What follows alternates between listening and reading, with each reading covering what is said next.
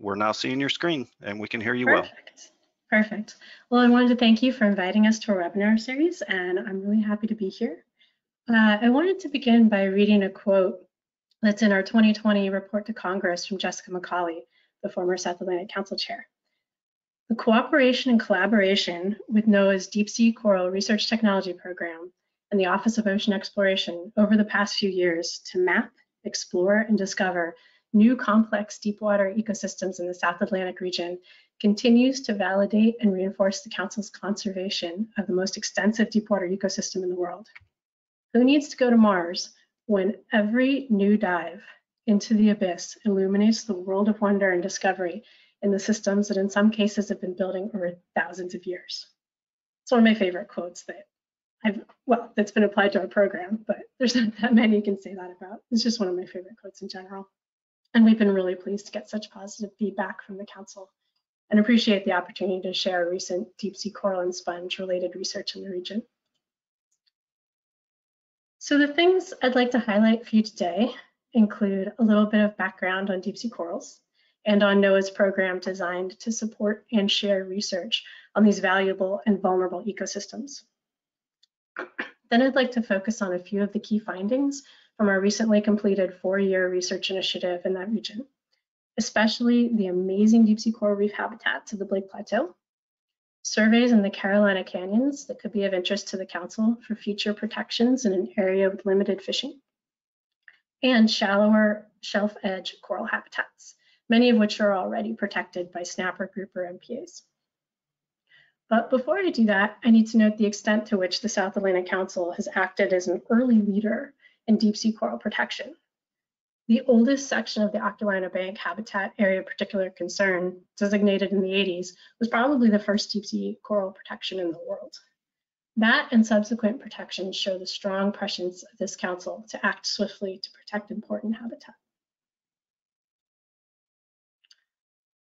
So corals receive most of what little attention deep sea habitats get.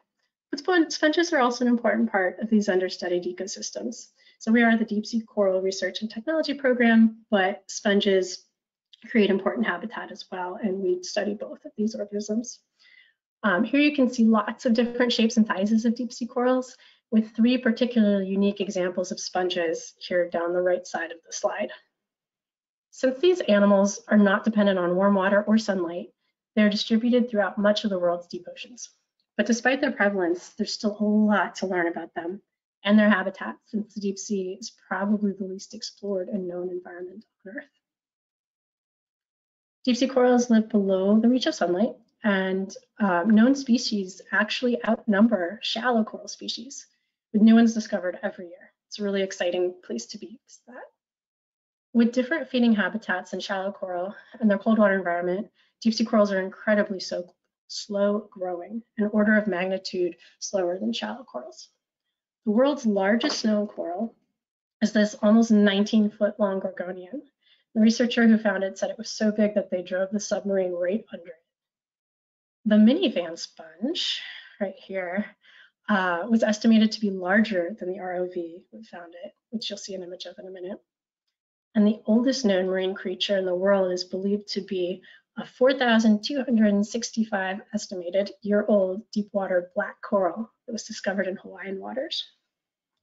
The deepest coral found in our database is this type of octocoral from the Caribbean. It's just a little bit of background on how interesting these animals are. For a little bit more and why they're important, I have a number of features on this slide. Such as deep sea coral reefs are productive habitats that provide spawning grounds for commercially desirable fish, such as groupers, snappers, sea bass, rockfish, shrimp, lobster, crabs. Could go on and on. Coral skeletons also incorporate trace elements from the surrounding water as they're formed, reflecting the physical and chemical conditions present at that time. And sponges can filter water and increase the oxygen content. Some have even shown to have cancer-fighting properties. What's important to remember about these ecosystems is how fragile and vulnerable they are to fishing and other human activities.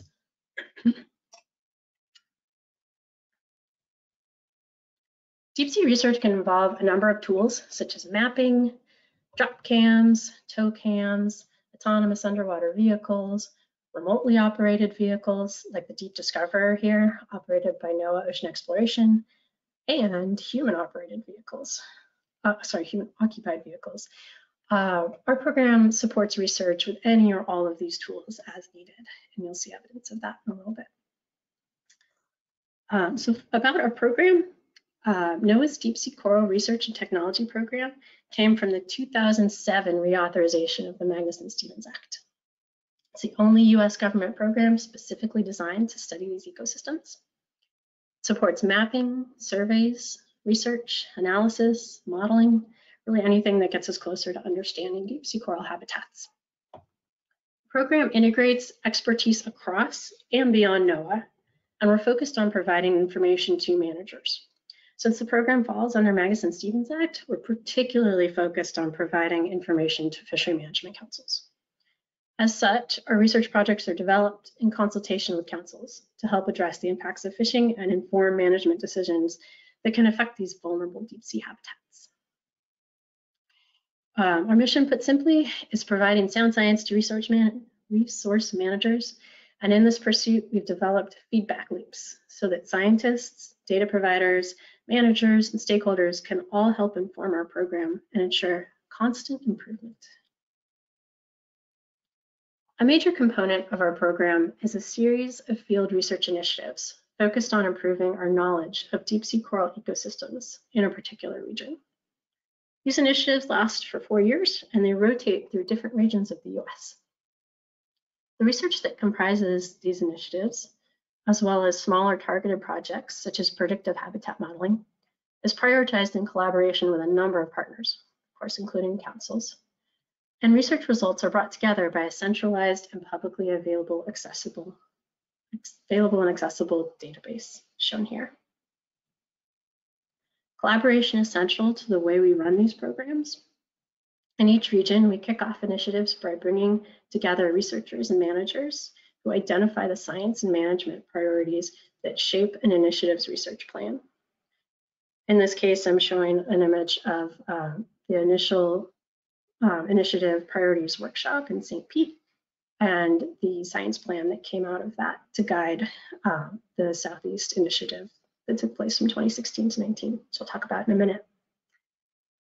This collaborative approach continues through data collection and analyses to ensure research is responsive to and ultimately informs management decisions by providing usable information to managers like councils, sanctuaries, the Bureau of Ocean, Energy Management, and other entities. So like I said, the centerpiece of our program has been the regional field research initiatives. We've now funded at least one initiative in each region of the country. Our very first initiative began right here in the South Atlantic in 2009, when this council was finalizing its ecosystem plan. But today we'll focus on the second initiative from 2016 to 19, which encompassed all 3 Southeast Council regions. First, I'd like to reiterate that none of this work would be possible without our partners, which allows us to pursue multiple priorities and leverage resources and expertise. In the Southeast, a number of NOAA offices, other agencies, universities, and of course the councils contributed their time, their energy, and their resources to make the initiative work. We would especially like to acknowledge the regional initiative lead, Peter Ettenmeyer, from the NOAA National Centers for Coastal Ocean Science. Peter led many projects and involved people with a long history of research in the South Atlantic, including John Reed, Sandra Brook, Chuck Messing, and others. And he also involved a number of students, and I think had more student projects in this initiative than we've had in the past, which is also exciting. This was the most ambitious initiative, probably, that we've had so far, since it did include the 3 council regions. It included 21 expeditions, 250 days at sea, over 160,000 square kilometers mapped, which is almost the size of the state of Florida. And these activities included surveys of the most extensive known deep sea coral reefs in US waters. And which doesn't happen all the time. Both South Atlantic and Gulf of Mexico Council staff were on some of those expeditions, one of whom just introduced me today. We also conducted data rescue in all 3 regions analyzing images and video back to 1998. As a result, in the South Atlantic region alone, we more than tripled the available data on known locations of deep sea corals and sponges. Researchers also discovered new species, created the first regional deep sea coral related geodatabase, and created new image identification guides. They were really, really busy. They created a lot of things that will endure long past the 4-year initiative window.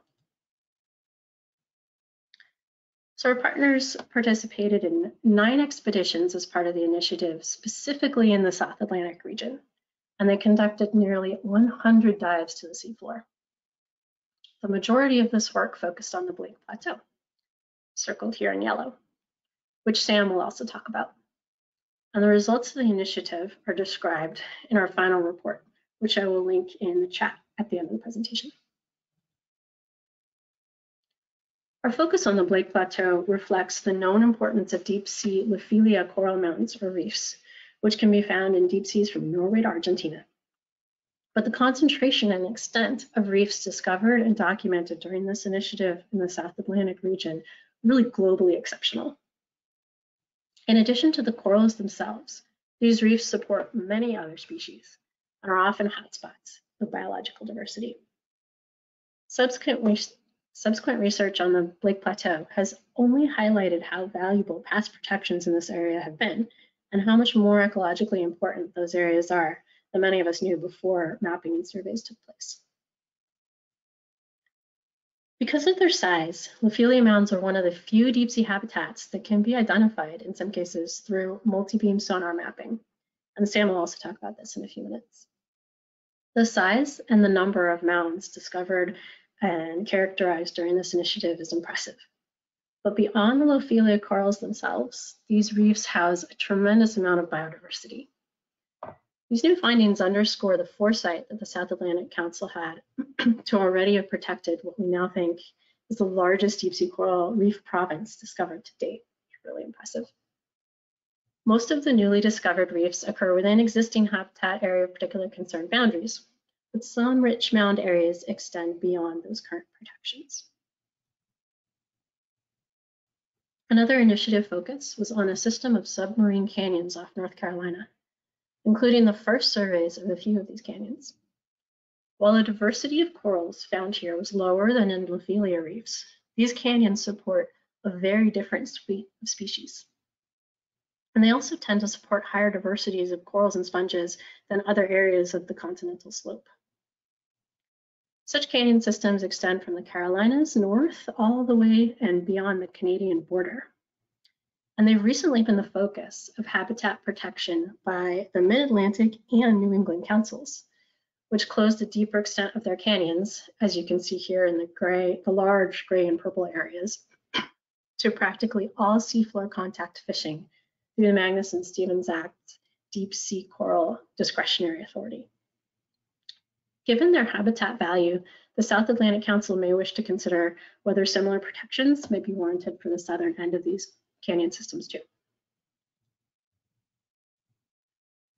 Finally, I'd like to touch on shallower shelf edge coral gardens with aggregations of gorgonians, black corals, and sponges.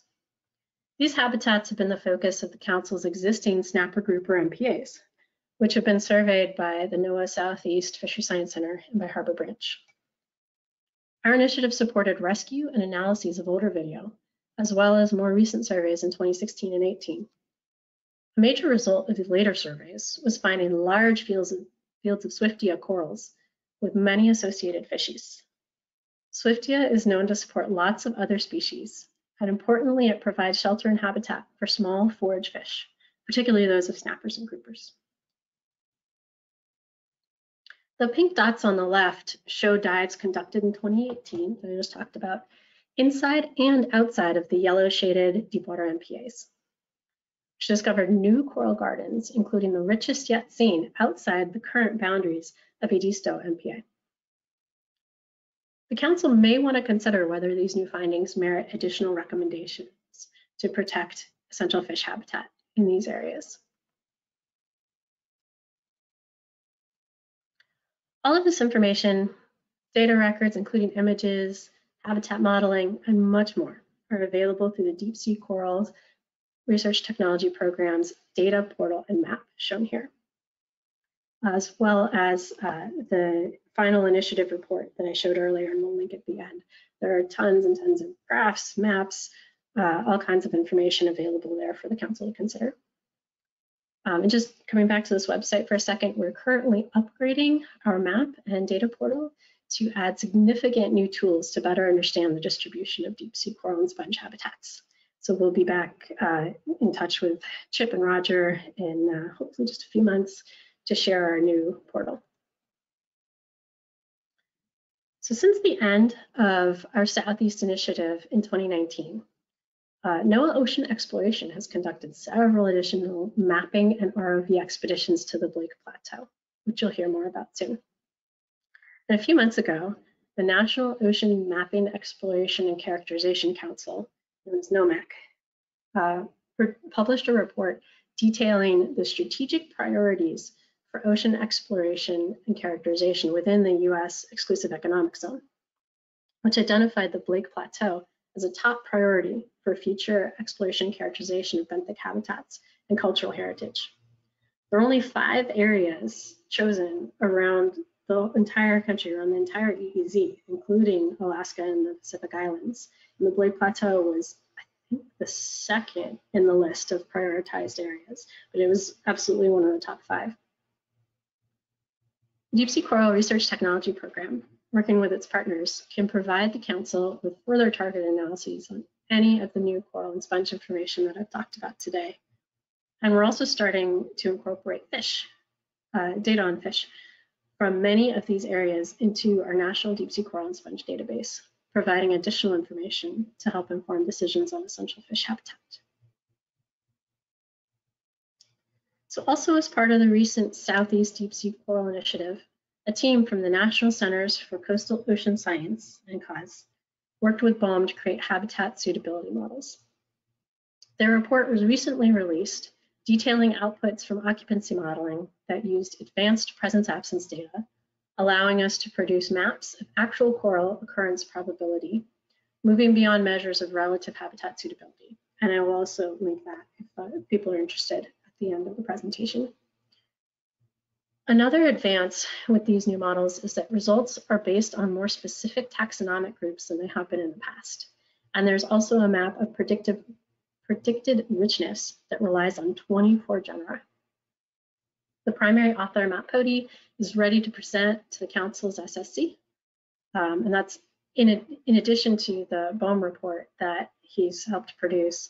He's also about to submit a journal manuscript, both of which will be available to the SSC. Initiative researchers also participated in a multi-year deep search study with Temple University, Ocean Exploration, the Bureau of Ocean Energy Management, BOEM, and the USGS, which led to some exciting discoveries too. The one with the most media attention was mapping and characterizing the Richardson Reef Complex on the Blake Plateau, a discovery of the longest, likely contiguous known deep sea coral reef in the country at 85 linear miles.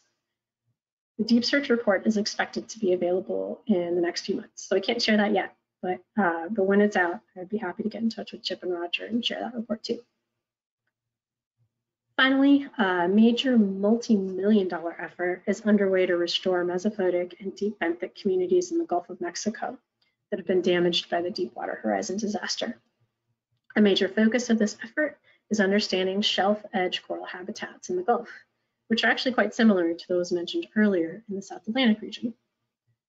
Those researchers in the Gulf are using samples from the South Atlantic for their restoration work, as well as for laboratory reproduction and propagation studies.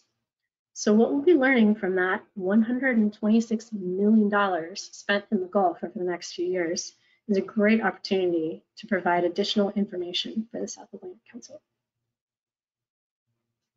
So I think a take-home message of this talk is that research during the last initiative identified valuable and vulnerable deep sea habitats that aren't currently protected, as well as reinforcing the great work of the South Atlantic Council in protecting a lot of areas that really do need it. These new mapping, survey, and model results can be used to refine coral habitat areas of particular concern and marine protected area boundaries if the Council wishes to do so. Several mechanisms exist under the Magnuson-Stevens Act to protect these ecosystems, and not all of them have been used in the South Atlantic. If the Council is interested in exploring other habitat protection options, we're happy to help. Also, our modeling colleagues at NCLAS will be happy to talk with SSC anytime. So again, I'd like to acknowledge the Council for proactively protecting important seafloor areas and significantly expanding them as new research has discovered more and more deep sea coral and sponge habitat outside existing boundaries. So unless there are any burning questions for me, I'm happy to delay discussion until after Sam's presentation, whatever works best. Yeah, I think it would work best just to go right to Sam, and then we'll have all the questions at the end if you would still be available, Heather. Absolutely, sounds good. All right, thank you.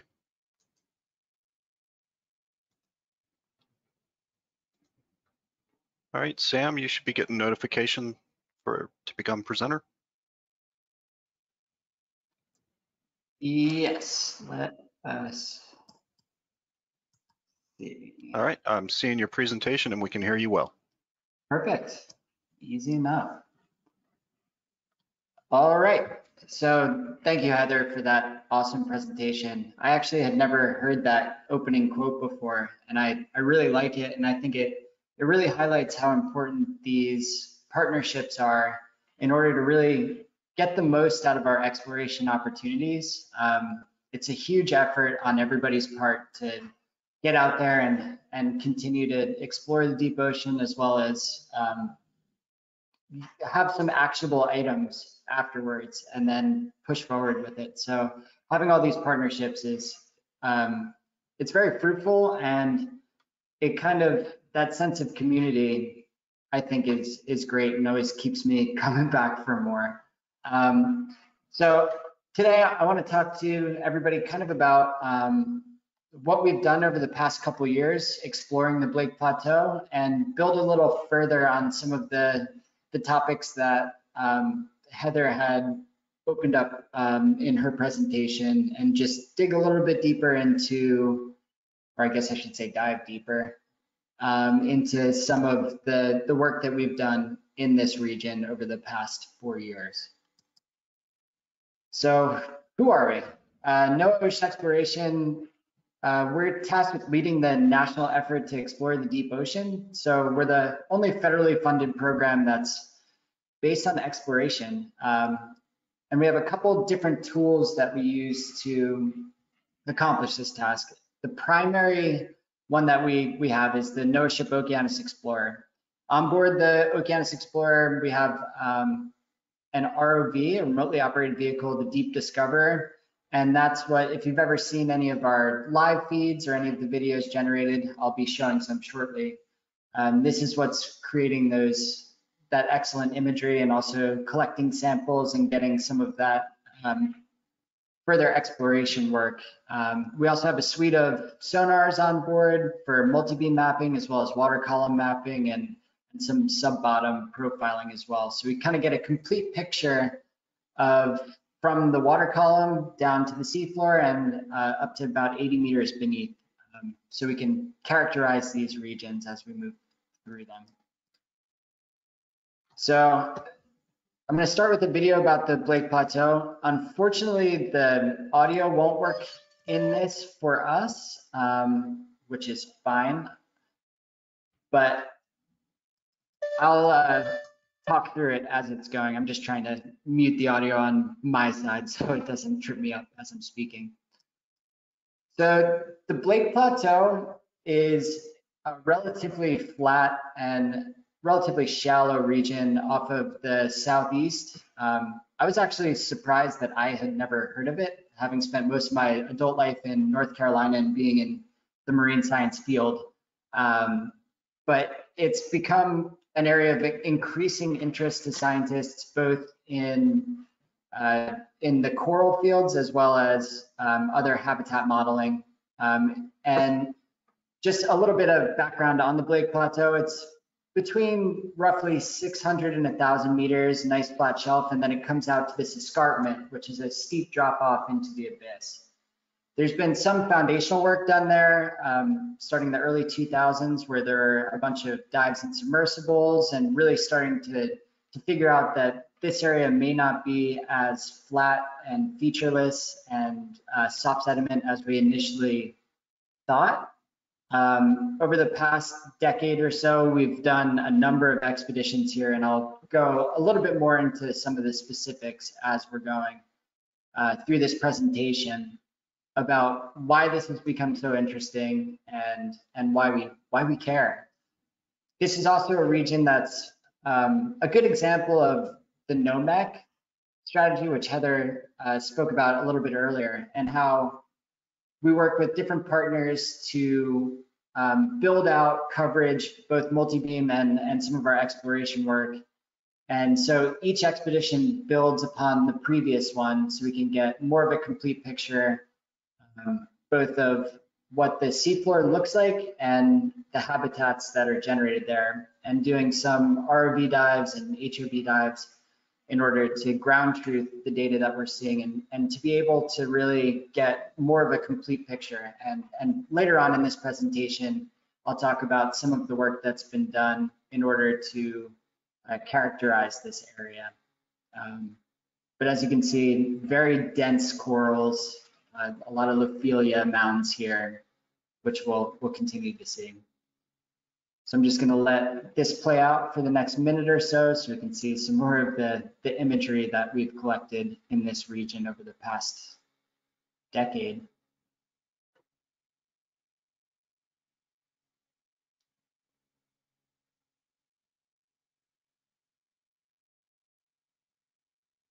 And if you're interested, all these videos are hosted on YouTube. I actually just tested it right now to see if you could just type in Blake Plateau, NOAA Ocean Exploration, and it comes right up, and then you can hear the audio associated with this, or go back and check it out at some other time. All right.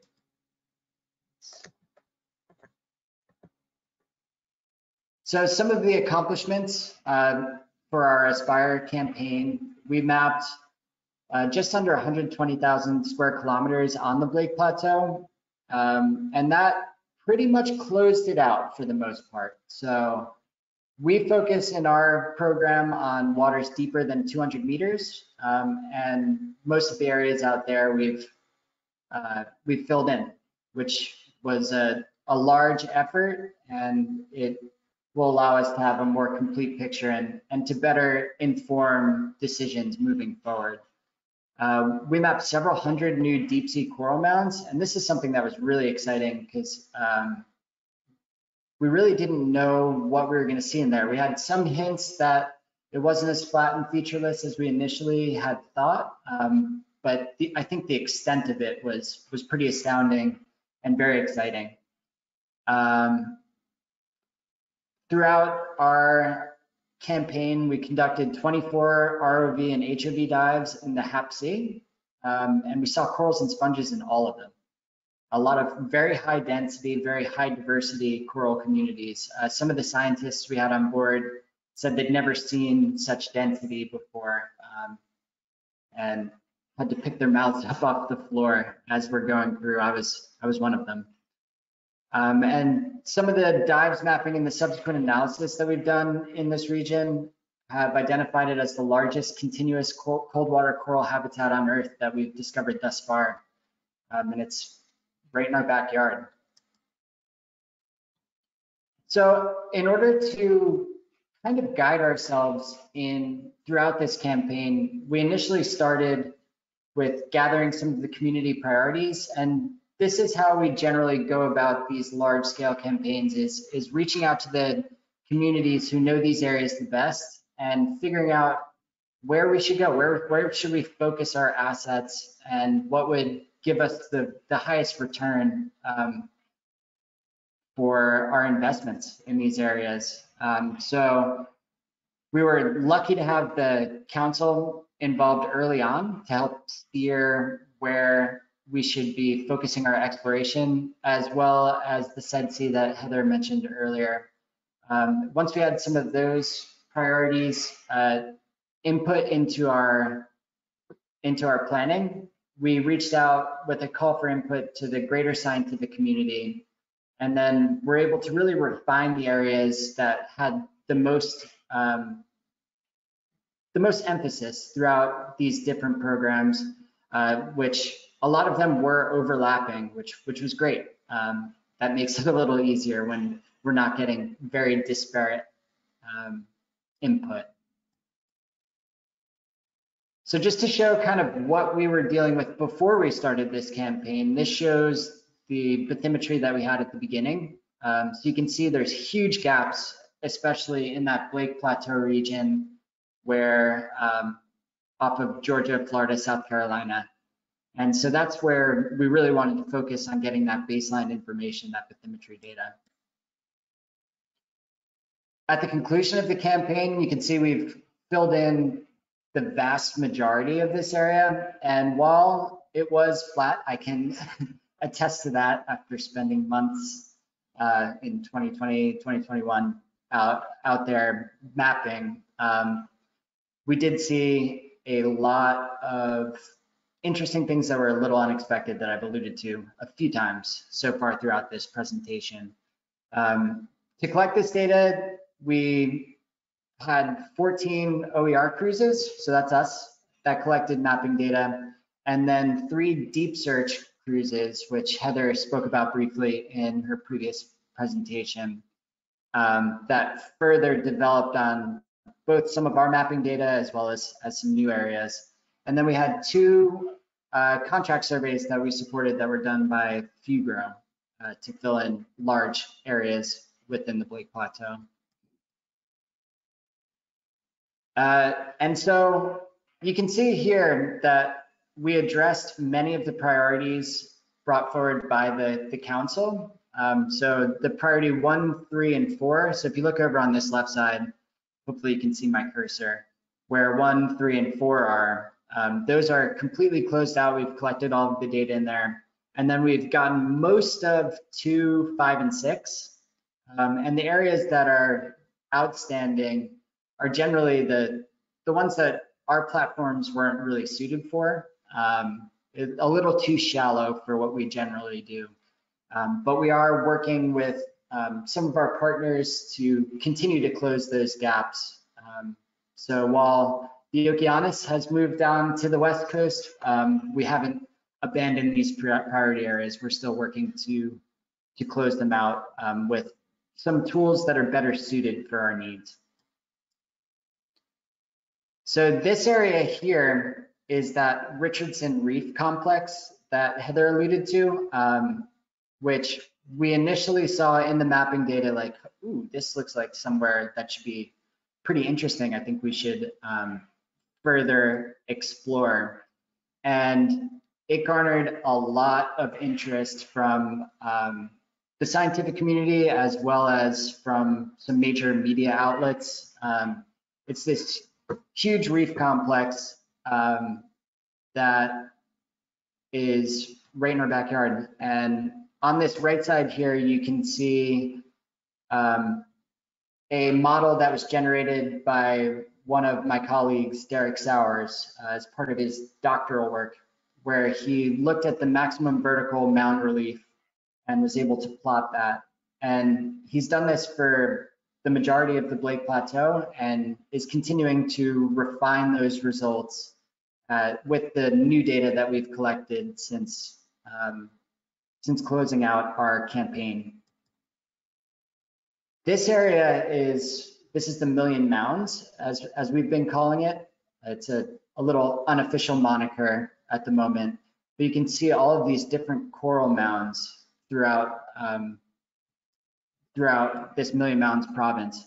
So each one of these we figured was probably some sort of Lophelia mound, and then we were actually able to go down in ground truth and see that that was the case for this.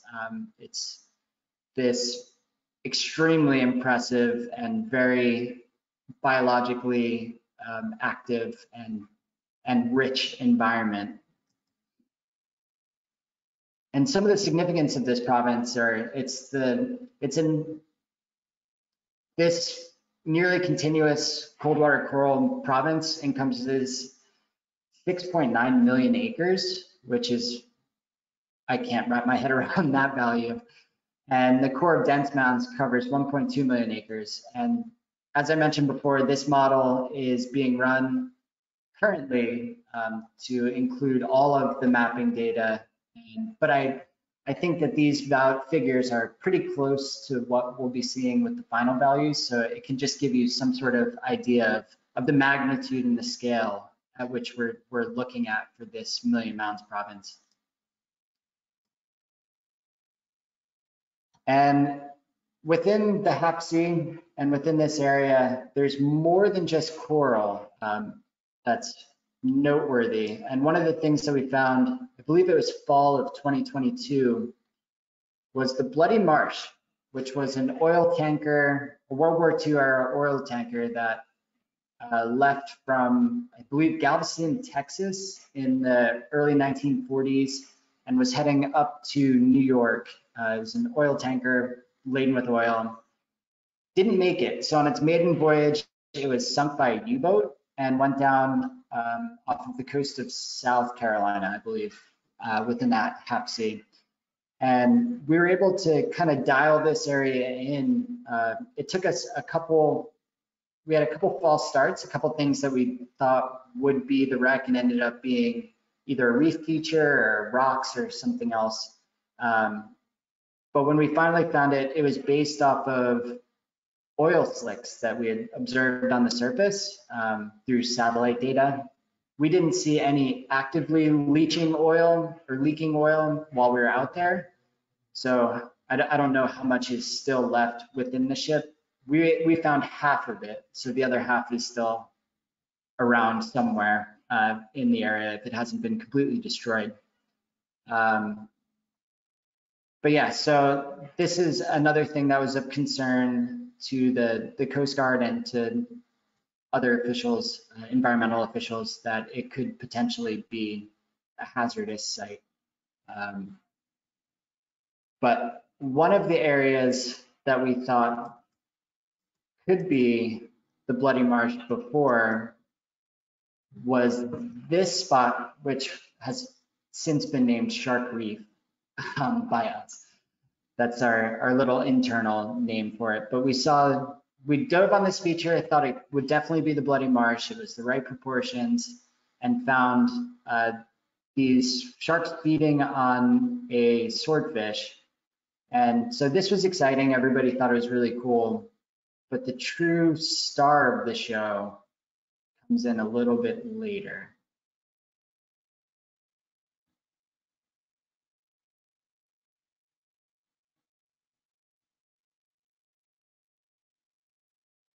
So everybody was pretty excited about this.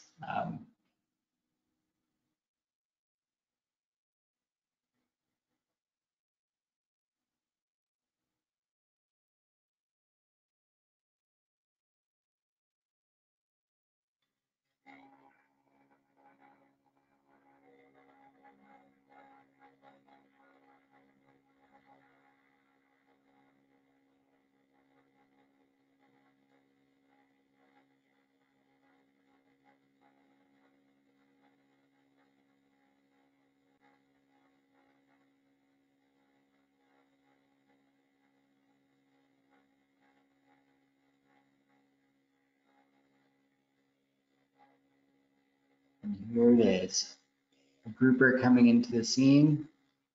Still have the sharks feeding. Admittedly, this video is a little bit longer than I had remembered. But this is one that got a lot of interest when we saw the grouper with a shark hanging out of the front of his mouth. And it just kind of goes to show that you never really know what you're going to see down there as we're going. And this is also within the HAPC. So you find something. Initially, we thought it would be the shipwreck. We were all excited about that. That fell through. Then we found this feeding event, which we're like, oh, this is amazing. This is great. And then having the grouper come in was just definitely the icing on the cake for that one.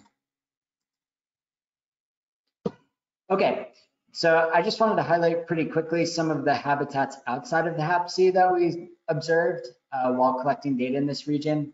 So we did see some coral habitats outside of the HAPC, both right next to the boundary. So kind of down here, you can see that I think this is maybe a kilometer, a couple nautical miles maybe. Off of the HAPC boundary, we were seeing some mounds, so kind of in the general vicinity. But also in this central Blake Plateau region, we saw a lot more mounding than we initially had anticipated. So we're running the model again to look at all of the Blake Plateau, and then we'll be able to provide that data and show kind of where we're seeing these habitats and allow for further discussion about this area. So in the central Blake Plateau, it's a little bit different than that Million Mountains region that we were seeing before, as some of the coral mounds are a little more spread out, and they vary in their relief and their size and shape. And another aspect of it is it's a little bit further away from the Gulf Stream, so we're seeing some different things. It's not as Lophelia dominated as some of the other regions, but that it's still a very prevalent area. So this video I think is pretty amazing. It just kind of shows how dense and how broad this area is. So it's just huge mounds of living coral growing atop these dead skeletons that for the past thousands of years, it's just been this growth cycle. And I love looking at some of these pulled back views of these mounds, because you can really see just the breadth of this area. And it's not only the corals, but these corals provide such an incredible habitat for so many different species. It's pretty much every nook and cranny you're seeing some sort of different organism utilizing this hard substrate. So you see sponges, all kinds of different invertebrates, fishes in and out. And looking at the bathymetry data, you can pinpoint some of these areas and start to make determinations about what you think you might see in these different depth ranges. As you're looking at different areas up and down the mounds, you're seeing different colonization. So it's just down here, I know sight is limited by how much light you're producing, but as far as the eye can see, it was just coral on coral on coral. It's pretty amazing. Let's click on through. Just really wants to keep playing this video. Great. So in the central Blake Plateau, we saw a lot more diversity and a lot more secondary colonialism. So the colonization on top of this, these Lophelia and Madrepora, was a little bit different than what we had seen in other areas on the Blake Plateau. Saw dense coverage of sponges, some different octocorals, scleractinians, and a high abundance of visible cryptofauna. So I'm not exactly sure what's going on with it, but one of the thoughts is that distance from the Gulf Stream kind of changes access to food and allows for different species and different types of organisms to colonize in these areas. Most of the substrate that we were noticing in these areas were carbonate shelves, as well as the coral skeletons, which we've seen. And it wasn't that soft sediment that a lot of people just anticipated would be in that flat, shallow region. And I believe this is one of the last things I want to talk about is this Blake escarpment, because this was another thing that was a bit of a surprise to us. So the Blake Escarpment is where it drops from the plateau down into the abyss and into those more deep sea areas. And so looking at the satellite data, we thought it was more of a gradual drop off. As somebody that looks at bathymetry quite often, this does not excite me when you see that. But when we went out there and actually collected the data, we saw that it was much more interesting. There is a lot more vertical relief. This image is vertically exaggerated slightly, but that drop off is pretty intense, and it provides a different habitat for so many different organisms in that area, depending on the depth range you're looking at and the sheerness of these cliffs and drop-offs. And so you can see just some of the diversity that we were seeing on this Blake Escarpment throughout these expeditions.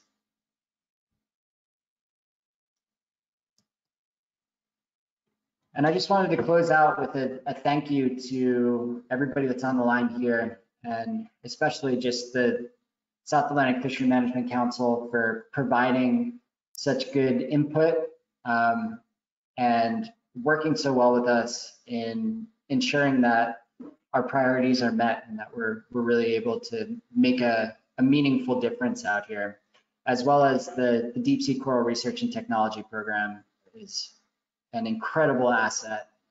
And a lot of what we do wouldn't be possible without these partnerships. So thank you, thank you, thank you.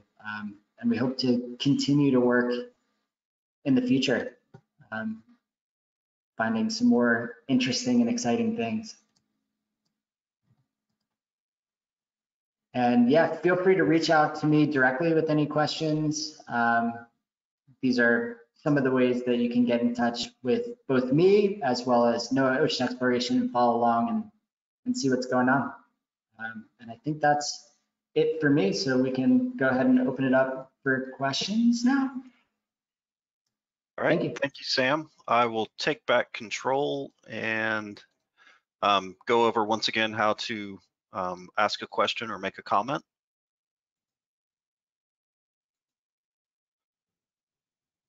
All right, so once again, if you want to ask a question or type a question in, you can type it into the question box right here, and I will read that question aloud for you. If you'd like to raise your hand, click on this icon that looks a little bit like a turkey. If it turns red, that's indicating that your hand is raised and you would like to speak. When we're getting ready to recognize you, I'll unmute you and the system will recognize that you've been unmuted. And then you'll need to click on this button to make sure it turns green, indicating that you are ready to speak on your side. So with that, if anybody has any questions, please raise your hand. Mel Bell, I see your hand is raised. Thanks, you got me, Chip? Yes, sir. Yes, sir. All right, yeah, I just wanted to thank you guys. That's amazing. Outstanding presentation from both of you, and just an amazing place. I would agree, Heather, that why bother with Mars, honestly? And it is right in our backyard. So thank you so much for all you guys have done out there and documenting this. And I would also say that you mentioned, I guess, maybe some additional emphasis on documentation of the fish species that are associated with these essential habitats. So I certainly applaud that effort, and never apologize for showing a bunch of fish people really cool video of fish doing their thing down there. The wreck fish is fascinating. So just keep it. I mean, it's great. Thank you so much for presenting all of this.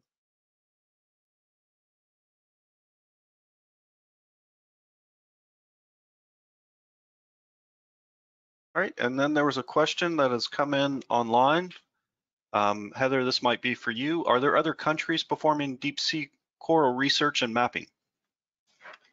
Yeah, I can talk about that, but I just first wanted to acknowledge the comment just before, and thank you for the thank you. It makes our day when we hear about council staff watching the live feed going on while they're in the office back in the days before when we used to be in the office, or anybody really, in council members, anybody watching and keeping track of it all. So we love to be here and to talk about it.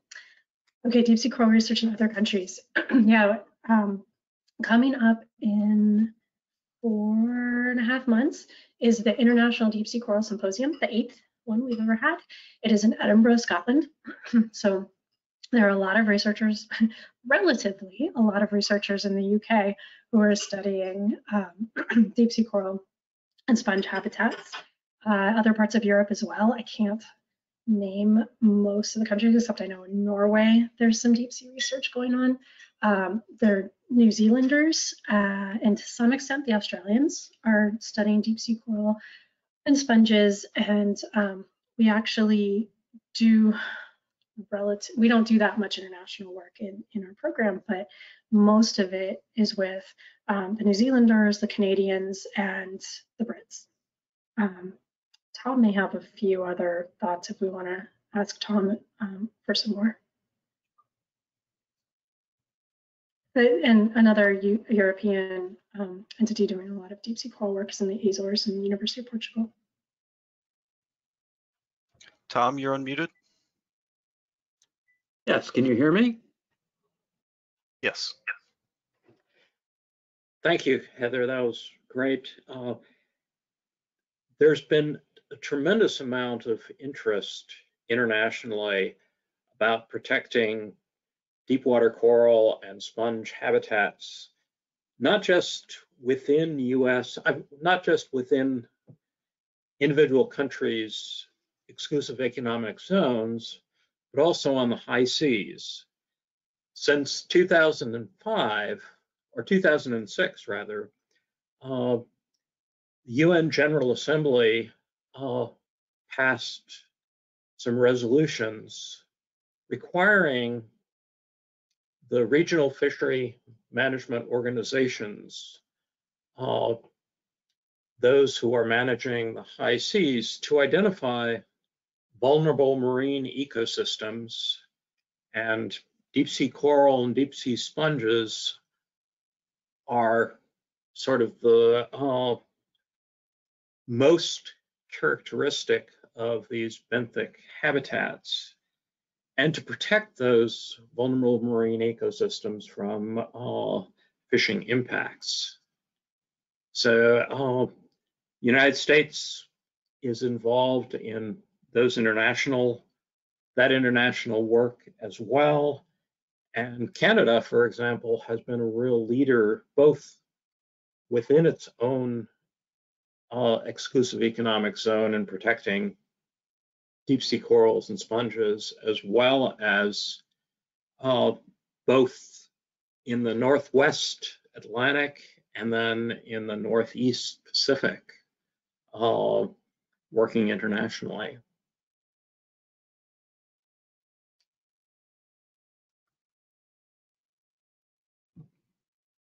Thank you.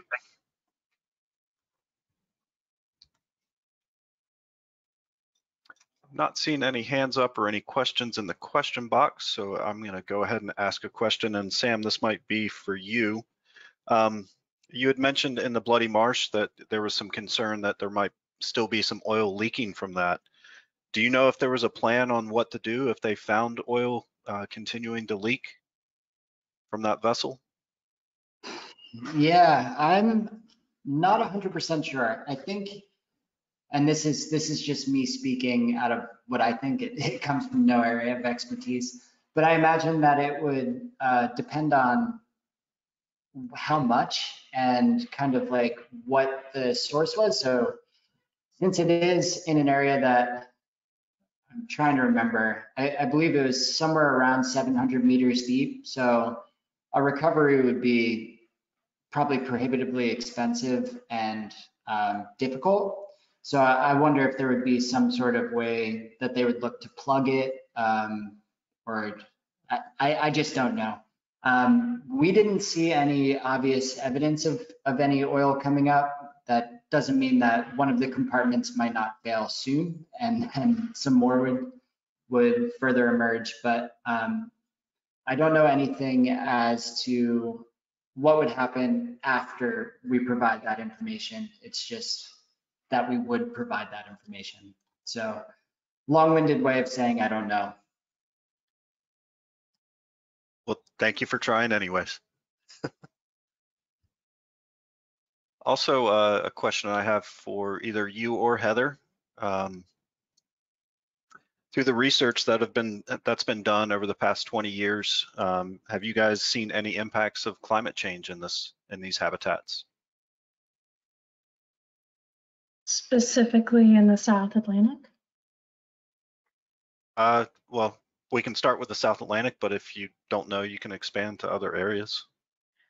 I don't know of any examples of the South Atlantic, which is a good thing. But we also are not yet, at least, set up for monitoring. So much of the deep sea is unexplored that climate change is one of those things where, to be sure that, or at least have a reasonable expectation that that's what's going on, you need some sort of monitoring. And we have thought in the past about potentially setting up some sort of monitoring system, but we're just not there yet. We're still trying to find deep sea coral. There's still so much unexplored. This area of research is nowhere near as far along as shallow coral research. There is some related research that's been done in the Pacific on the saturation horizon, so the depth in the ocean at which it changes from being saturated enough with calcium carbonate or aragonate for anything with a skeleton that requires those materials to grow happily. So there's been some research that there are corals in areas where you would not expect them based on how saturated the water is with these elements. So that's not really a climate change result, but it's something that is related and was unexpected. So more research is going into that. There are people doing lab studies, but deep sea corals are not easy to grow in a lab. So there's a lot more lab study on shallow corals. But I think what I remember on deep sea corals is you're finding kind of the typical thing of it's much harder for them to recruit and to grow in conditions that we expect in the future with climate change and ocean acidification, and even to persist at some point. It's even harder for them to persist when the levels of saturation go down and down. I don't know if anybody else has more of an answer. I know there are people on this call that have much more knowledge of the local South Atlantic research that's going on than I do.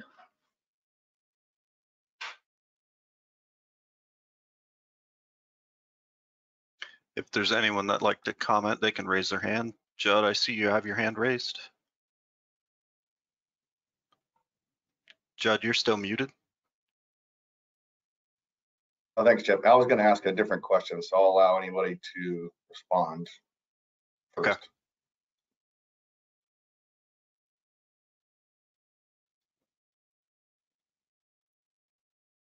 While we're waiting, I'll just say that climate change is something that we do want to pursue more in the future, understanding what impacts it'll have on deep sea coral. We're just not really there yet.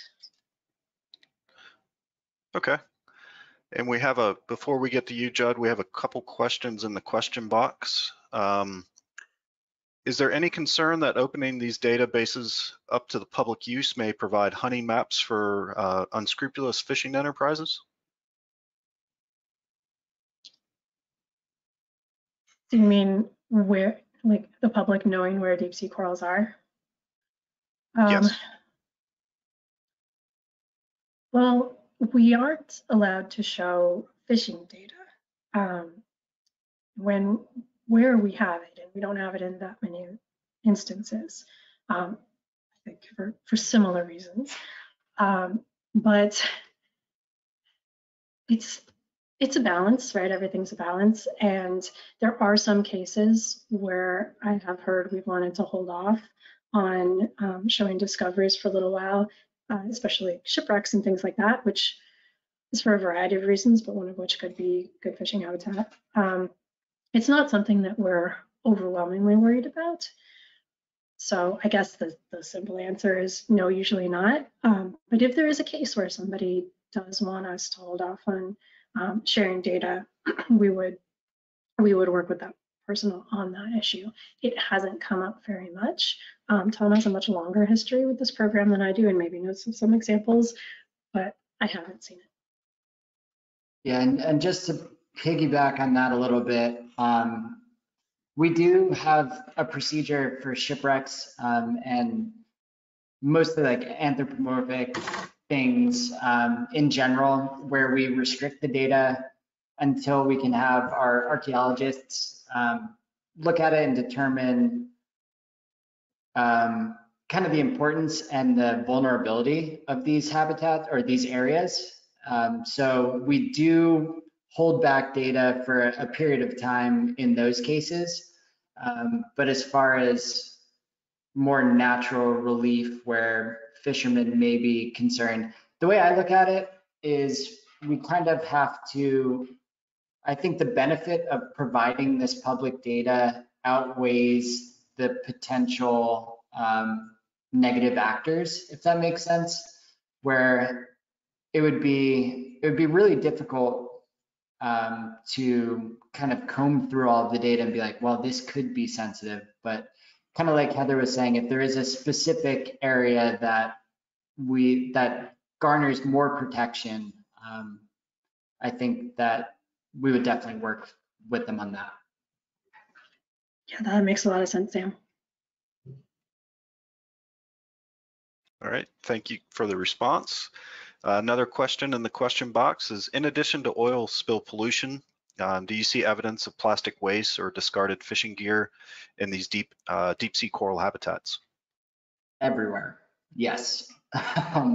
It is in almost every dive, there's evidence of humanity and not in the best ways. One example in one of our recent cruises on the Blake Plateau is we dove in a sinkhole, which was, I think, somewhere around 200, 250 miles offshore off of Florida. And there was a soccer ball in there, just sitting in the middle of it, which was kind of interesting. But then also like paint cans. When we were out by the Azores, there was derelict fishing gear. That's fairly common, especially in areas where you're seeing a little bit more relief around a generally flat area, because as things drift through, they get snagged. So in every ocean, on most dives, we are seeing that kind of thing, which is hard to stop, I think. Yeah, absolutely. And I'll just add that on this call, we have Laura Anthony. If the council wants to know more about pollution, plastic pollution, fishing gear, things like that, observed on Okeanos dives, Laura did a project with me a few years ago where she counted all the different kinds of debris she could find and in relation to deep sea coral areas, and has a lot of stats on that. So if the council's interested, she has some stats for you.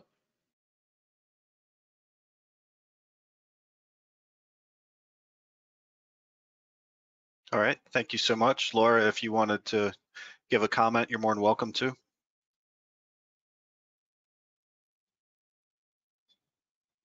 Hi. Thanks for the shout out, Heather. I'll just mention that I'm actually working on a manuscript right now that will be hopefully published within the next few months about all of the debris data that I collected from the NOAA Oceanus video. Thank you. All right, just to follow up, are those items able to be cleaned up at that depth? How much money do you have? That was what I was going to say. Right. You can do anything with enough resources. But there's so many questions that go into that. Are you disturbing a habitat? Like if it's something big that animals are growing on, then there are a lot of questions of whether you actually want to remove it or not. If it's small things, the deep sea is such an enormous place. You would need so much money to do anything about it. And what's the benefit? It depends on what's there, and so many questions that go along with that one. It's not something that our program has addressed. Yeah, and as far as like NOAA Ocean Exploration is concerned, and the Oceanus Explorer in particular, our ROV is not equipped to really pick that stuff up. I think it puts the vehicle at more risk than we'd be willing to take, unfortunately, because getting back out there and getting back down and scooping it up would be a very expensive endeavor. Yeah, and I don't want to say that it's not worth pursuing at all, but also the Nautilus, a different ROV, last year, maybe the year before, got entangled in fishing gear and was out of commission for a few days. That's a really big financial hit to take. So yeah, lots of questions there. Thank you. Judd, you had a question?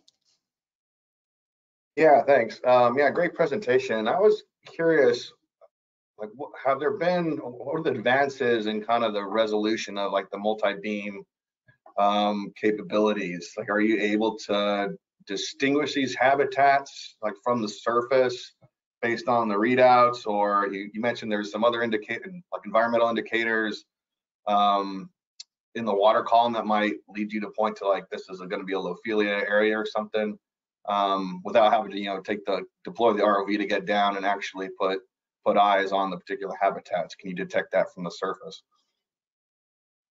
Yeah, so that's one of the fields that is of great interest for a lot of reasons. But to answer that question, kind of. So resolution has gotten a lot better, and we're able to collect much better data with both the systems that are hull mounted, as well as through other technologies such as autonomous underwater vehicles that can get much closer to the seafloor and thus get like very, very high resolution. So looking forward, we're probably looking at more of kind of a hybrid approach of going out there using the ship with its relatively high resolution bathymetry to map large areas and then be able to target certain areas with those autonomous systems that can get that higher resolution data. But one of the things that we look at with the bathymetry data as well is you can get something called backscatter from it, which rather than actually measuring the depth, it measures the intensity of the return. So based off of that intensity, how hard it bounces back, you can get some information about both the rugosity of the seafloor as well as the general composition. And through using that and then ground truthing certain areas, so picking like a representative of, oh, we're seeing a bunch of these mounds, let's dive on a couple of them. And then you can kind of extrapolate out that that's likely what's going on throughout the area. So that's one way that we're able to kind of do that. We're also working with some other technologies such as environmental DNA or eDNA, you might have heard, where we're taking water samples and then running it for DNA to see what species we're seeing out there, or at least what a generality of what kinds of things. So that's another way that we can do it without physically diving on each spot. So I hope that kind of answers the question. Yeah, I can add one more thing too, and thank you for mentioning eDNA, Sam. We have been working on that, refining techniques and genetic libraries to understand who's there, either because we're missing it or we just can't see it in the screen, or we're just a little bit away from it. And so we can detect some kinds of corals through eDNA now in fish. The other thing that can help get an idea of what's on the seafloor without actually diving there is modeling. And I'm just looking right now at the report that came out recently that I mentioned during the presentation. It says an initial set of 62 environmental predictor variables representing potential drivers or proxies of drivers were used to help predict the spatial distribution of deep sea coral occurrence. So beyond mapping, there's a lot of things like slope and currents and things like that that we can use to predict where we think deep sea coral will be before actually diving on those sites.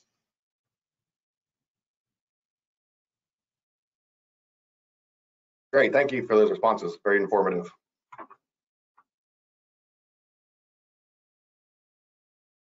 All right, Mel, I see you have your hand raised. Yeah, thanks. Just a question, curious, and I know it'll depend on, exact location, but has there been any some more invasive look at some of the mounds?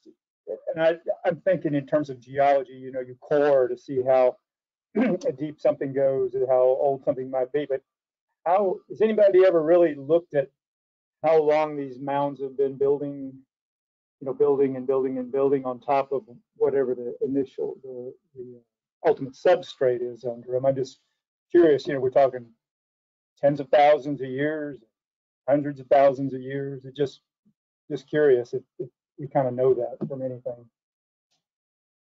I think you're on the right track with hundreds of thousands of years. I'd like to open that question to anybody on the call who know. I know some people here know more about this than I do.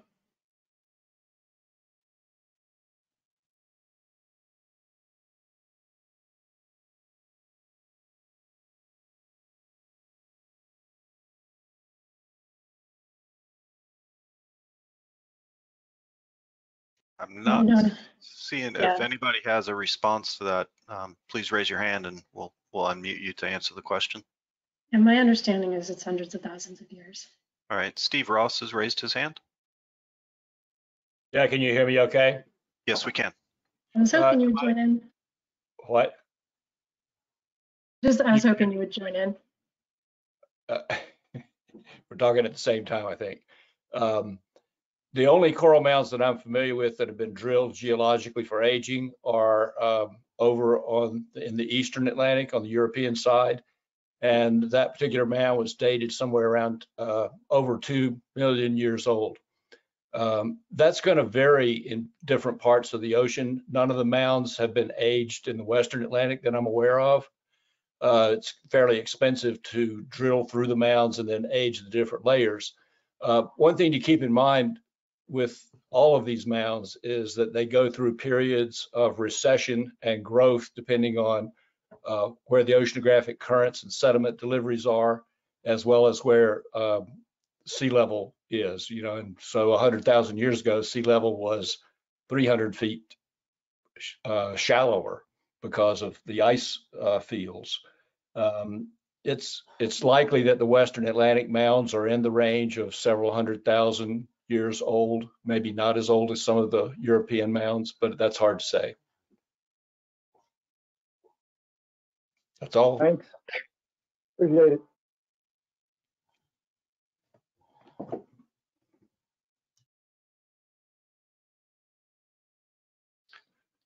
Any other questions or thoughts?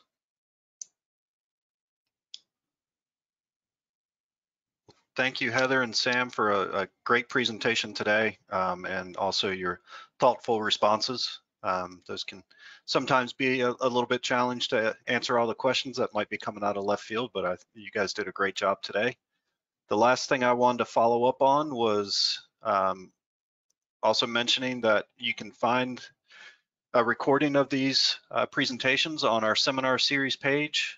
Go under the meetings link on the left side of the council webpage under SAFMC seminar series. And you can see our past, this current one, the saying past seminar series, and the seminars that we've had over the past year. You can watch a recording of those if you'd like to see them, or you felt like you missed something and you want to go back to it. So thank you all for attending. Please have a good afternoon. Thank you, Chip, and thank you everyone for the great questions. Chip, if you could share the links that I shared with you with the group, that would be awesome. Yeah, I put those in the chat, but maybe they didn't go through. So what I'll do is I'll try to get them on our webpage. Oh no, I see it. You did. Thank you. Really appreciate it.